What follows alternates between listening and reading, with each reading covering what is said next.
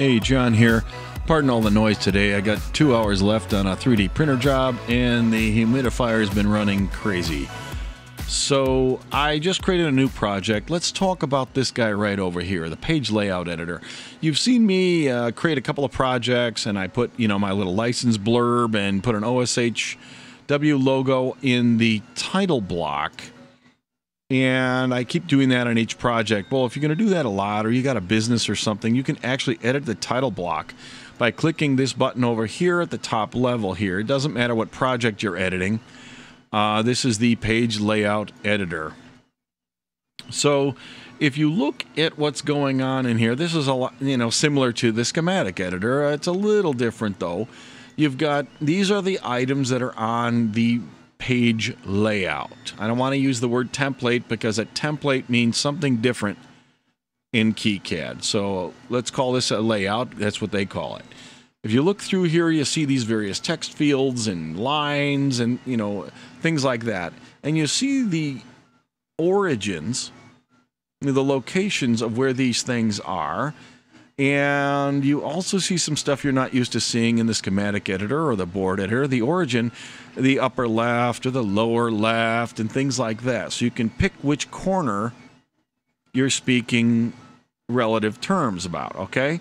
Now the reason they do that is so you can create one page layout for different sized pages and it can scale. Now I don't want to get into all the details of that. All I'm really interested in down here is the title block right now. That's all I really care about. The rest of the stuff, the corner, relative corner stuff, if you wanted to put the title block in a different corner or you wanted to change the way these borders worked, then you'd play around with that because, the A up here, for example, or the 1 over here is relative to this upper left corner and so on. That way, if it gets longer and longer and longer, it stays relative to the corner it's relevant on, okay? So the title block, as we look at the parts down here, we're going to see that they are going to be relative to the lower right corner. So this is the word title that I just clicked on with the left button to select it. And you'll notice up here it says title %T. If you click on these other guys like revision %R, and this will probably be sheet %P and so on, these percent letter thingies refer to, when you're in the schematic editor, the stuff that goes in these page settings, revision, title, the comments, and so on, right? Okay. So I'm not going to mess with any of that. You can extrapolate and play around with this all you want. You want to move around where it says sheet whatever, or put more in here and play with the % markers. That's your business. I'm going to leave this alone. I'm going to just put in my usual CERN license here and the open source hardware logo over here, and I'm going to create that as my own title block. If you're doing a professional job, you probably put your company logo in here. You might put some boxes to the left, drawn by, checked by, the usual stuff, okay? So you can go run with whatever I'm showing you here right now, which is I'm going to add a text field and put my license stuff in there. And I'm going to make it relative to the lower right corner because I want it to stay in the box. And all these lines and stuff that the box is made of, let's see if I scroll around and pick these things. Here's a line again, it's lower right, because all these dimensions are relative to the lower right corner, okay? All right, so if you right-click on the page, I can add another line, a rectangle, text, bitmap. So I'm going to add some text in bitmap. If you want to add lines, sure, you can draw more lines. Let's add some text. Lower right origin. I'm going to drag it around on the screen. I don't actually have to type these numbers in. If you know exactly where you want it to go, you can do that if you want. I'm going to just type in some text down here. Now I've got a window open somewhere on here in the right directory. Let's see here. With my usual licensed text in here, so I can just copy and paste it. Nice and easy into this box. There we go. I'll make it big enough so I can see what the heck I'm doing. All right, the usual blah, blah, blah, blah, blah. If you want to make them, go ahead. Just let me know because I'd like to know about it. And once a year, I'll have to change the number in there, which is better than every single project, right? So now I got some text and I'm dragging it around, not unlike what happens in the schematic editor with symbols and things. I'm going to drag it over here, and you'll notice the fonts are all wrong and too big, but that's fine. We can now edit them. That's what our options are over here. So set to 0 for the default. So these are currently the defaults. I have no idea what the defaults are. So let's change the width and height to just be 1 millimeter and see what happens. So you hit accept and you see it shrunk down. Actually, 1 looks really nice for the height. 1's not bad for the width, but I want to put a logo on there. So let's find out how big the logo is. Let's add a bitmap file in the library. I've got some of these open source logos. This one that's 150 pixels high looks like a pretty good one. And now I'm dragging that thing around in the obvious way. Let's put it about right there. Now this is a white background, so if I move it over too far, you see it interrupting, disrupting the right side of the page. Right? Whoa. Zooming in a weird way here. There we go. And now I'm covering up some of the text in here. So let's change it to the text over here. All right. If I click on the text, I might be able to reselect it. There we go. I clicked around where I thought this button was, and it came back alive. So the width, let's make it 0.9 until it looks about right.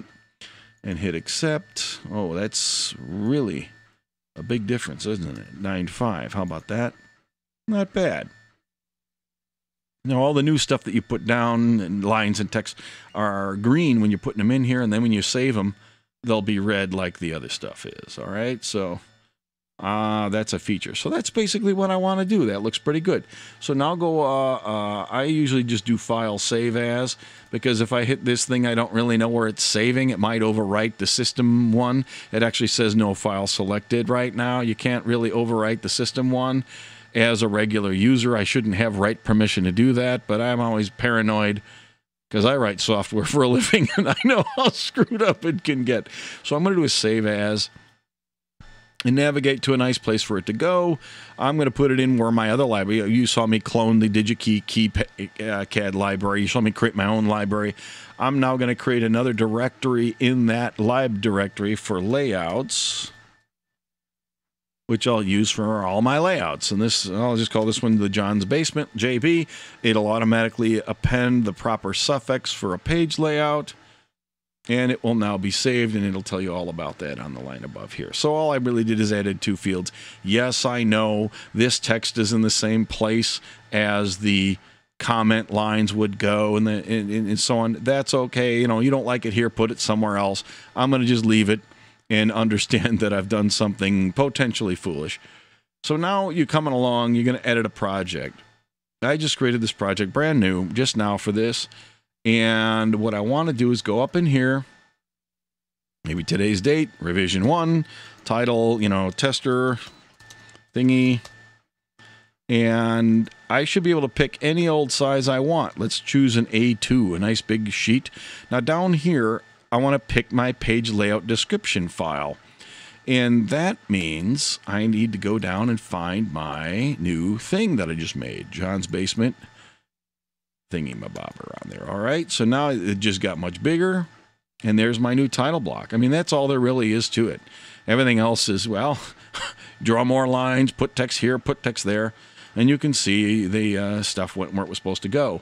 And like I said, if because this and these company stuff is in the same place, and here's comment 1, comment 2, comment 3. Ooh, come on.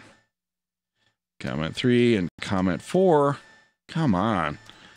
I got a double tab because it goes to these checkboxes. You can see that those comments in the company line are, in fact, overriding what I put in there. So, modulo the fact that I knew I meant to do that, right? You know, you may want, if you're going to do this, you might want to put your stuff somewhere else, or you could actually delete and or move the comment lines around somewhere else on the page if you want, or just don't fill them in, which is the case for me. I just won't fill them in.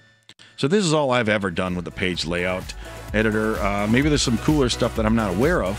Let me know in the comments below. Thanks for watching. Bye.